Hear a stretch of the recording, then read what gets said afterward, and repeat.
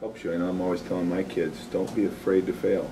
You know, you learn things from failure too. You don't want to repeatedly fail at the same things, but you learn from failure. And so it seems to me that, you know, we've struggled so much to score goals that we've kind of taken our eye off the ball. And so the natural tendency is, oh geez, the other team scored.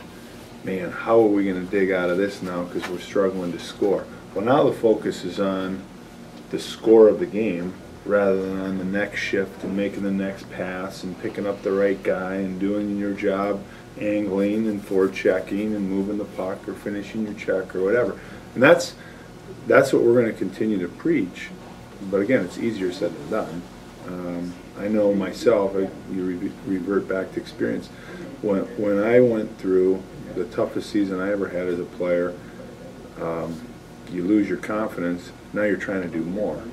And that doesn't make it better, it makes it worse. The guys in the locker room are, I mean, we're a close-knit family, and we're all frustrated. And we're just trying to get through and execute and score. It's not by any lack of effort that we're not winning these games. It's just the execution isn't always there.